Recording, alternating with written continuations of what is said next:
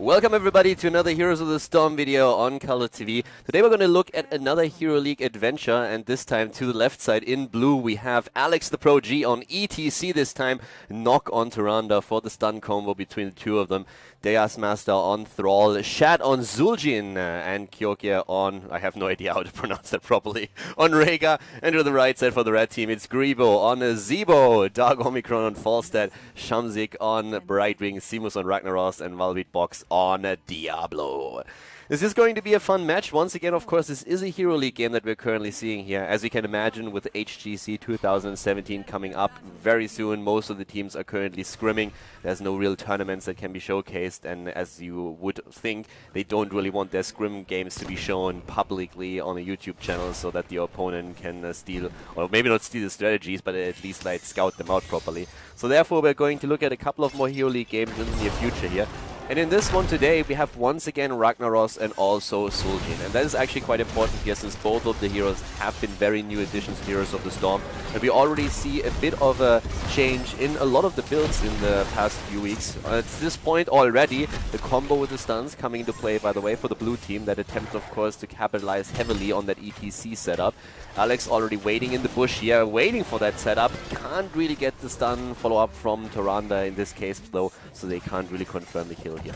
But the setup that they're running is quite melee heavy, and we're seeing that in the last time quite a bit, or stun heavy I should say. We have ETC Tyrande, the potential follow-up with a Wolf on the side of Thrall, and even Rhaegar with his slows can help out a little bit.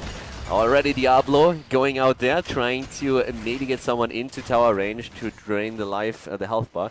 Didn't really work out this way. Up to the top lane we have the solo laners. That's of course Ragnaros and also Deus Master is Thrall. And actually Thrall is putting a lot of pressure on Ragnaros here, which is actually a little bit uncharacteristic, because usually we have Ragnaros as a very strong solo laner. That extra heal that he gets, and Sulfuras in particular, is absolutely devastating. He can wave clear super fast as well, so he's going to heal himself up here. But down to the bottom of the map, after Falstad already died, we have still a stun comp against Diablo, and that is the end of him. The frontliner for the red team destroyed, and that means that both of the shrines here in Dragonshire will be in the hands of the blue team. Another thing that I want to point out here quickly is that a lot of the pro players have actually started to stream again, and some of the streams are absolutely fantastic. One of the best, in my personal opinion, when it comes to just educating the viewers is also Alex's stream. So if you're ever tempted to hop on a live Twitch stream and you want to check those boys out, the link is in the YouTube description, so you can check him out there. He doesn't really have regular streaming hours, so you should probably leave him a follow so that you are getting notified whenever he's online. But personally, I have to say that he's one of my favorite streams to watch, next to streams like the Fnatic boys with Breeze, Quacknix, and Smexy. But in this game here, we have a 4-0 already in kills. We missed one or two of them. My apologies for that, but there's a lot happening on the map here, and we have a lot of things to focus on. Haven't even talked about Zuljin yet. But as you can see here, the first Dragonite ended up, as already called, in the hands of the blue team, so they get that quite easily. It's very early on, so not really too much that they can do with it, but they confirm another kill against Diablo. So these stuns are really working extremely well for Alex. And they have also another kill confirmed against Brightwing. The early game impact that we're seeing with ETC is definitely there, and this is something that you always have to keep in mind when you're playing against such a stun comp, that if you move too far out, that you will find yourself in trouble, especially during the laning phase. So one of the things that you can definitely do when you're facing an ETC composition is trying to play a little bit more passive when you don't have vision on him on the map, and that's something that the red team neglected fairly, like quite a bit. Once again, you can see Ragnaros, for example, just moving in, he gets the full stun comp, Ragnaros is immediately dead, and that's a 7-0 in kills already. So if you're playing against any kind of setup that is heavily relying on early game stuns and snipes, and make sure that you just move very carefully on the map if you don't have vision on them. If you know, of course, that ETC Tyrande is currently located at the bottom of the map, then you are free to roam up at the top. But if you don't have any vision, you should be very careful where you move out to, and especially when you're starting to face check pushes.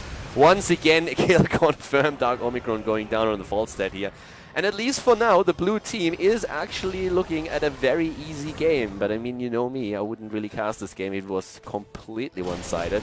So let's see what's going to happen there, who's in the end going to win this. We have already Brightwing in trouble here in the mid lane, and Alex is just roaming lane after lane. And so far he's doing extremely well on the hero here. It's actually interesting because Alex during the stream also talked a little bit about ETC and said that he himself is not really a fan of the hero and thinks that ETC is actually, that his personal ETC play is actually quite bad. So in the early game that is not really evident. The stun comps that are being set up by him and Nock have led to so many kills already. And already another one confirmed, this time without the help of ETC though, who's currently in the mid lane and roams around to see if he can maybe get a slide against Falstad and has to pick up the experience here in the mid. We haven't really touched on the builds just yet, but now that the level 7 talents have been reached and blue team is looking at an early level 10, let's go over those real quickly. For ETC, pretty normal style what we're having from Alex here. Block party taken on 1, the loudspeakers then later on, and we're also seeing the echo panel. So that's what you see from most ETC players. There's a couple of variations of course, but up to the top again the stun lock, and down goes Ragnaros.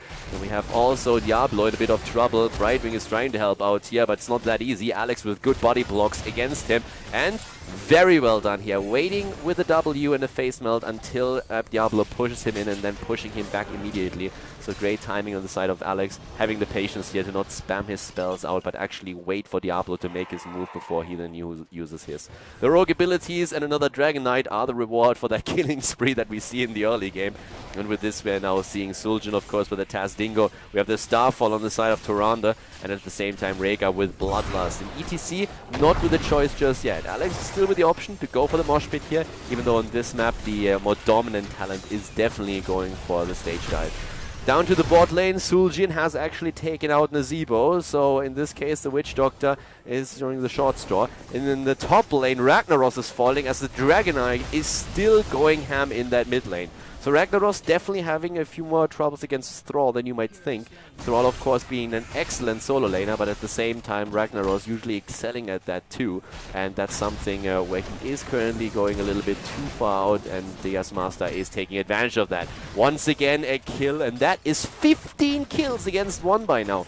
The only hero that died was actually Rhaegar here in the middle. Earthquake of course still also available, and they could maybe even use that to breach through, but for now they have only taken a fort. Now keep in mind that those Dragon Knights are of course scaling over time. That means like you facing a very early Dragon Knight is of course unfortunate, but it's not the end of the game, since those Dragon Knights are usually quite easily bursted down. When we're looking at the talents on the side of the red team, you can tell that Nazeebo already completed his quest talent on level 1, going into a full spider build here on his case right now. We're going to try and throw those out. The level 20 for Nazeebo, of course, even especially good if he has enough stacks. And when we're looking at Ragnaros, he is going for a more Sulfuras based build, which makes total sense here, going for Sulfuras Hunger, having the Hand of Ragnaros on 7, and at least with the Catching Fire here, one of the quest talents, one of the 2 that he has, nearly completed now as well, or at least halfway through. Diablo going for the normal build that you see from most players, but there's the Earthquake as Thrall engages once again. In comes ETC, going a little bit deep here even, and is getting a double slide through. Very well done.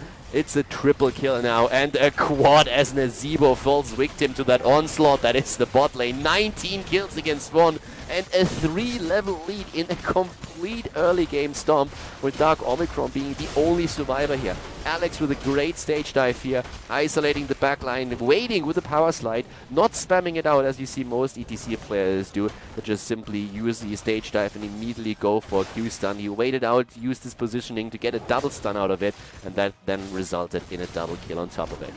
Looking at the talents now, I was talking about Diablo a little bit, and normally you will see the front of from the shadows from nearly every single build. We're having the Soul Shield as a level 7 talent, which is one of the most important talents for Diablo these days, to be just like that unkillable beast at that front line.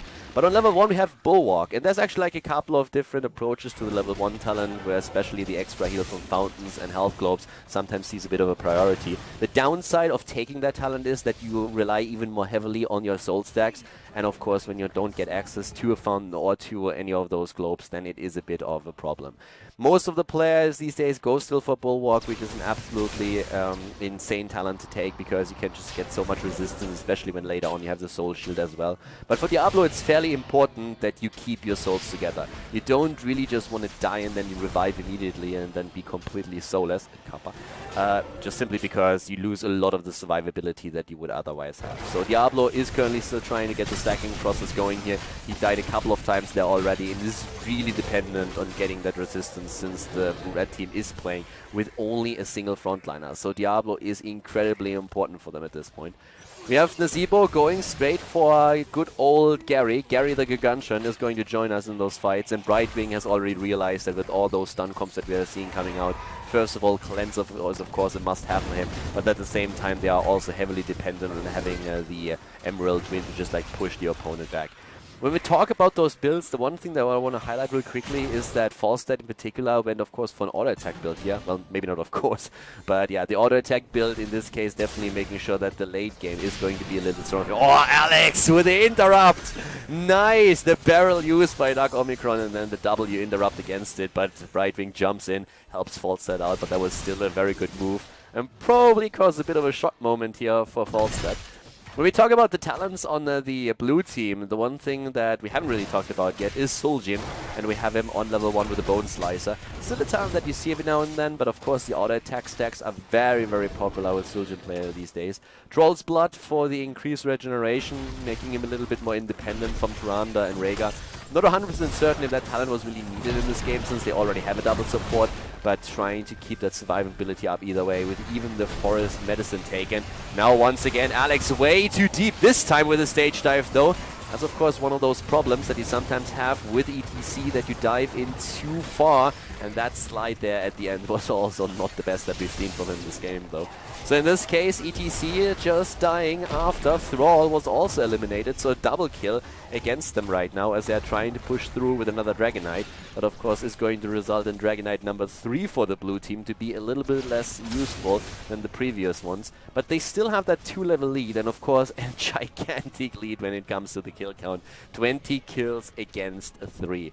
Tyrande specking full into Ranger, full into the Owl build, with the Sentinel of course, the cooldown reduction thanks to the level 1 talent, and then Pierce later on. It's just making sure that you can spam your abilities out quite nicely, and you also get at the same time then the reduction on your heroic abilities cooldown, which is absolutely fantastic if you want to use that Starfall in conjunction with the Earthquake during those fights. So there's a lot of synergy for the blue team that they're currently trying to use. Rhaegar also trying to provide some extra slows by not only going into the Colossal Totem, but then also the Earthgrafts Totem on level 16. And Zuljin on 16 going into Lacerate this time actually. Having a little bit more slow in there, so there's a lot of control on the side of the blue team that they're trying to use again. Brightwing with very good Emerald Winds here so far. ETC falls as a result of it. But down goes Ragnaros as well. So in this case, we could really see how the red team is currently trying to really work against what the blue team has been doing all game long. Every time Alex starts to jump in, Brightwing tries to position herself to get a good Emerald Wind in. Dark Omicron also present with the attempt to get the gust off, and then just isolating one of the targets and going straight for it. So they're still fighting tooth and nail to keep themselves in the game, and so far they have actually reduced the gap in experience between the two teams significantly. Are still looking at a disadvantage obviously, but will eventually reach that level 16 talent that would allow them to fight on even levels with the opponent. Brightwing herself with the Ice Block on 13 also has a little bit more survivability and is not really that vulnerable anymore to those jump-ins. Another thing that we have to also quickly note is that we have now the Guardian Toads taken at the same time, so a little bit of armor for Nazeebo as well. The team is really starting to spec into a bit of survivability and just attempting to keep themselves alive for as long as they can. Going with the Emerald Wind here to isolate targets, just attempting to get a bit more resistance in those cases. And by now with the level 16 talents we might see them actually continue that trend. Of course Ragnaros going straight for the Cauterized Wounds right now. We have also the Giant Scorcher taken, full Sulfuras here for him, which is like the most common build that you see these days. Nazeebo going straight for the spiders again, for the spider colony, and the additional cooldown recharge. That in particular is also going to be really nice for him to just like spam out that poke damage that in a long and drawn out battle can really give you the win. Diablo even heading straight in again with a Bulwark, with a Shadow Charge. Here comes the Earthquake though. Alex needs to jump in, goes in with a Stage Dive. Brightwing immediately again with a quick Emerald Wind. But the kill count should rise up for the blue team as they confirm 2. They lost Thrall. but they might be able to get another one here as well. Very good engage for the blue team once more. Brightwing doing whatever she can, but not able to keep the rest of the team alive. Greebon is Nazebo going straight for another zombie wall, but this one trapped him as well. That was not really the intent, I suppose. 4 kills in the end confirmed, and 25 against 5 kills right now. Shat just going completely crazy on Zuljin, just in those fights, going completely off on the opponent's team, and this also shows in his damage. He's at 48,000 and therefore the best damage dealer in the game at this point. Another Dragonite in the mid lane, currently taken now as well, so Nock is starting to move through, and they will aim for a keep with this one. We're looking at the damage output, and on top of that, Nazebo is at 37,000, Ragnaros only on 26, showcasing that he had a pretty rough game. Especially when you look at the kill count, it becomes a bit evident that Simos is having trouble on the solo lane here, or had in the early game. Didn't really have that minimap awareness that you oftentimes need to make sure that you're not falling victim to these ganks. Diablo also a bit far out. He struggles with being the only frontliner here for his team, and as we said before, once that he loses his soul stacks, he is actually a lot weaker, so he needs to try and make sure that he survives. A great defensive tool is of course also Ragnaros right now, going for the Molten Core here, and that is making the life of the blue team a lot harder when they're trying to push through one of those keeps. So Nock is moving into the mid lane again. He's not really going to get too much done here, but he's at least trying to get that fire breath out and damage those minion waves. The kill count or the death count with 7 and 7 on Ragnaros and Diablo, those are definitely the 2 weak points in the early game for them, but they are currently just attempting to make up for that, and especially Ragnaros is just fantastic when it comes to defense. So even though the blue team already had 4 Dragonites, they couldn't get a keep yet. We're still only 15 minutes into the game though, so it's still quite early, but those Dragonites from here on out are going to gain a lot of momentum and a lot more pushing power. At this point, level 20 is all the blue team wants. They want to have their storm talents, they want to have the 20s, and want to, of course, capitalize on those as much as they can. Down to the bottom, we have camps taken everywhere. Alex, of course, taking his position up at the top once again. And this is actually quite important. You could see him here hide in one of those bushes, and you might have noticed that a couple of times during the game. It's basically just him playing with the vision. He wants to soak the experience at the top lane, but he doesn't really want to show himself, because as long as he's not visible on the minimap, the red team has always to think about, okay, where is he? He should be top, he should be soaking, but if he's with the rest of the team and hiding somewhere, Alex can simply set up with a quick stun, with a quick slide, another gank, and then initiate a fight. So the red team has to play very, very careful when they don't see him on the map, and therefore always trying to hide in those bushes, trying to hide vision, unless of course Falstad checks the bush and sees him there. But him being on the off lane is of course also a result of using stage dive. You want to get the extra experience with ETC, so he is going to jump into the rest of the team fight. So the rest of the team has to stay as 4, which they've been doing so far the entire game, and every single time a fight starts, Alex jumps into the backline, but had a bit more trouble lately since Brightwing and especially a Falstad as well. But of course waiting for that engage and then trying to isolate him here. But the level 20s are in play right now, and that means that we have first of all a Storm Shield taken. We have actually 2, one of Tyrande and another one on Rhaegar, whereas Alex went straight for the Bowl of the Storm with his ETC play. We're seeing the Nexus plays on Thrall, which is actually a bit interesting. Normally you would expect Thrall, right? Alex with a quick jump here, wants the camp. You would normally expect Thrall, oh, the engage! Wow, but Seamus gets away. Or does he? Nope, not quite. Bolt of the Storm and a Power Slide confirm the kill. But yeah, DS Master on his Thrall should have probably gotten into the Earthen Shield. It's a powerful talent to take. Going into Nexus Frenzy can of course help you as well, but they have so many slows already that I personally feel the slow alone is not really reason enough to make that work. If you then go into the extra damage with the auto attacks, that can of course help, but overall I really think that with the setup that they're running here, the Earth Shield would have been pretty much fantastic for them. The one thing that the red team doesn't really do a great job with is getting value out of those camps. We've seen the camp at the top lane already pushing through a little bit earlier, and the one at the bot lane just eliminated a fort. The first one that they were able to crack, by the way. But now we have also another Dragonite, and this time Alex is in it. We have also, by the way, Zuljin with the Ensnare here. Not going for the improved Dingo, which was a bit of a surprise when I saw it, because I personally expected him to use that since he's putting out an enormous amount of damage, especially with the Bloodlust, and that feels like a free health bar to me. Alex with a drop on the keep, and this is looking really good for the blue team. But once again, Ragnaros is there with a Molten Core, and it's a quad combo that he gets the stun in, and then the full damage, and that's the end of Tyrande as Alex is still trying to escape here. Went for the core, try to damage it there, sliding away, Gribo missing the zombie wall, and Ragnaros still raining fire on everybody here. Great play by him. So that hero once again coming through for the team.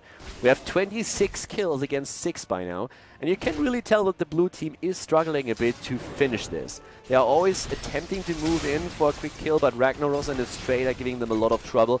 And right now we have 20 versus 20. So once again, it's the same talents. Diablo jumping in, taking on 20 the Hellgate, which already proved quite useful. And the wind tunnel being used here as well, plus the continuous winds. ETC completely locked down. I mean, that was the worst case scenario. Trapped in the middle here, and then Dark Omicron with the wind tunnel just completely barreling him into the corner. And Brightwing even using the Emerald Wind once those wind tunnels expired, because he simply said, hey, better safe than sorry, I want this guy dead. And they confirmed the kill. So now they push through that bot lane and try to get one of their own. Nazebo, by the way, with a Vile Infection now, and that is one of the most important talents on the hero. Once that you get that, and you have 150 stacks on the Voodoo Ritual, you are just increasing your damage tenfold. It's absolutely insane how much value you can get out of it.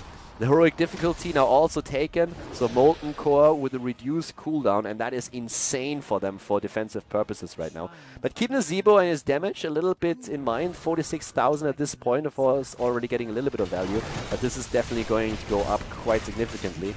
Besides that, Shat is still utilizing his Zuljin to take the top damage in the game. 58,000 for him. He's also the only hero in the entire game that hasn't died yet.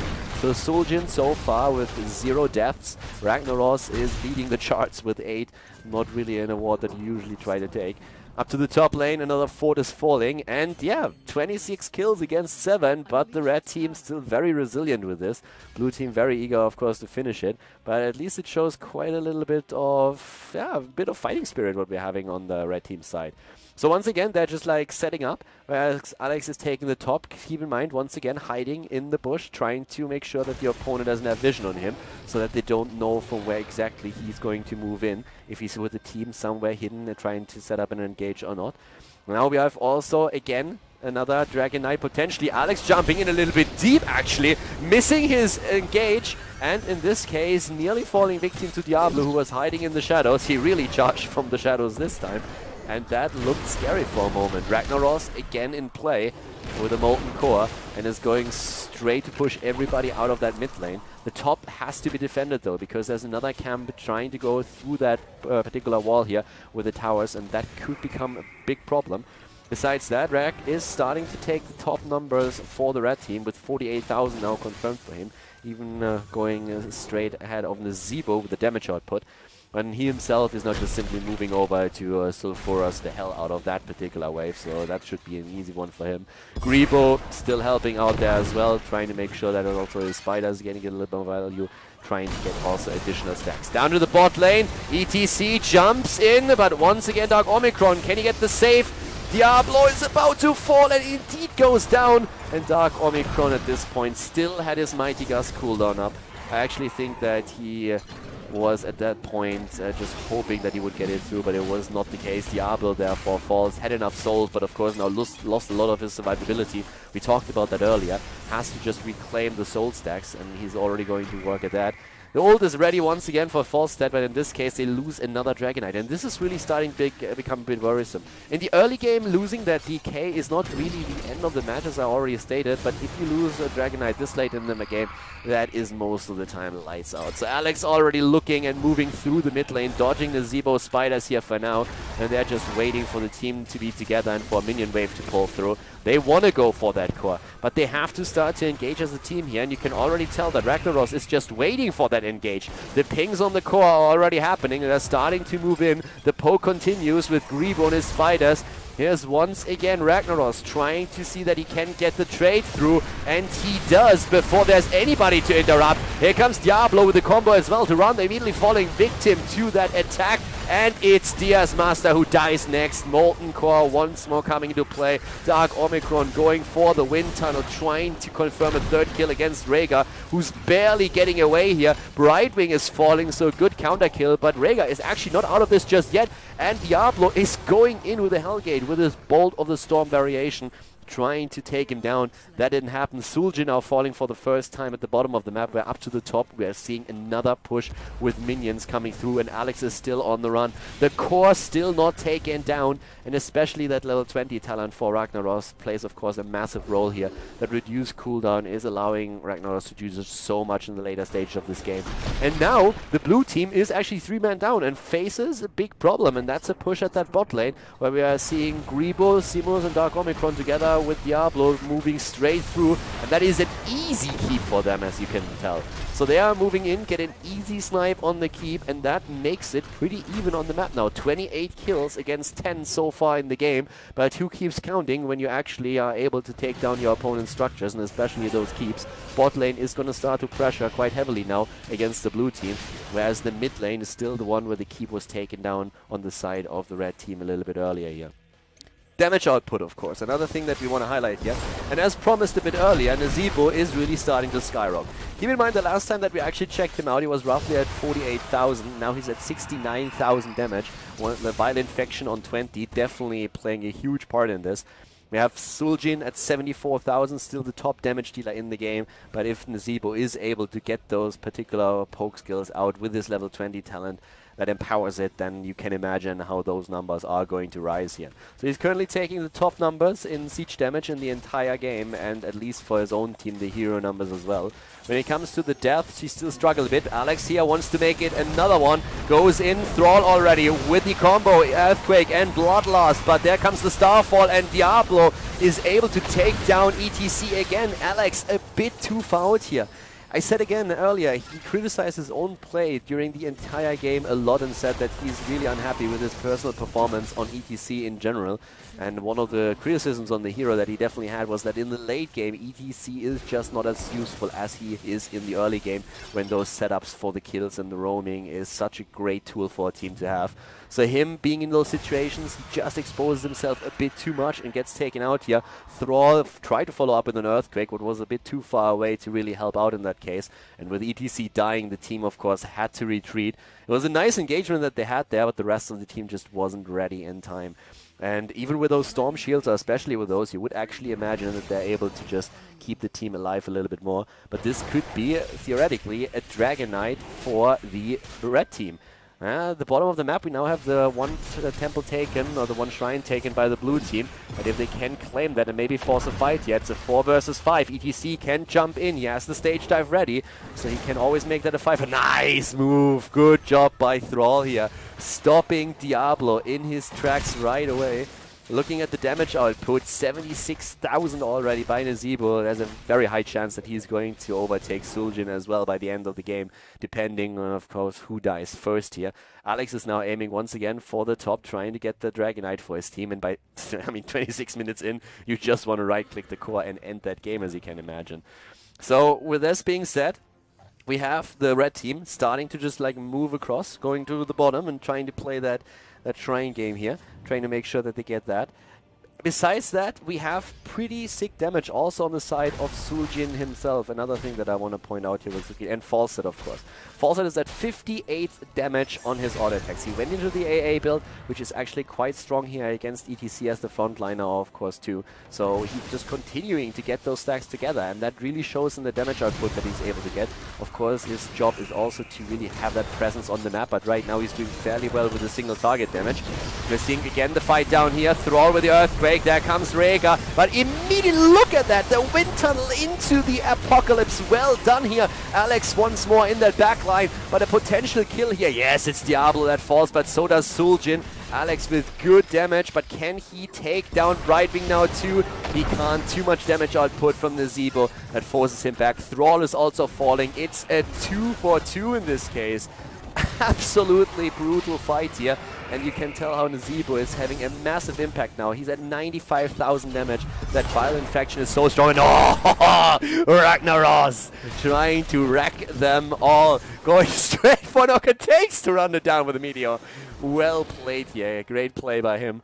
So yeah, it's really great fights that we are seeing right now. Alex was mostly busy in the backline here trying to put the pressure on. They nearly confirmed the kill against Brightwing that in the end they were not able to secure, but that was a pretty brutal one. Diablo struggling hard, being at 9 deaths already, and there's the kill, but a nice wall! And Rega barely gets out of this one. Oh, that looked like Rega and maybe even Alex would even fall here. So Nazebo dying, but he is not making it easy for them. 14 kills against 31 by now. And we are seeing Brightwing guarding the middle of the map. We have a big push coming through the bot lane right now as Thrall revives. And in the middle, yep, here it is. And Alex channels the Dragonite and gets it. And guys, in case that you were wondering, Brightwing doesn't do damage with a polymorph. Did not go for an auto attack against the channeling ETC. Only use the polymorph, and polymorph itself does not interrupt the channel. So the Dragonite still goes through the blue team, and they are pushing through now, attempting of course to finally end this game. 29 minutes in, we're nearing 30 as they are going straight for the core here. Again, Ragnaros going for the trade, Molten Core, and he tries to get those stuns in. Grebo is back on the Nazebo and is trying to take them down. Molten Core already down. Oh, Brightwing negating the Apocalypse more or less, trying to push them back, but Alex is already on the core itself. The Wind Tunnel pushing the Dragonite back though. Dark Omicron trying to guard the core here as Brightwing falls. 111,000 damage on a Zero, but it's not enough. The core about to fall, and this is GG as the blue team finally claims victory in a roller coaster game here on Dragonshire.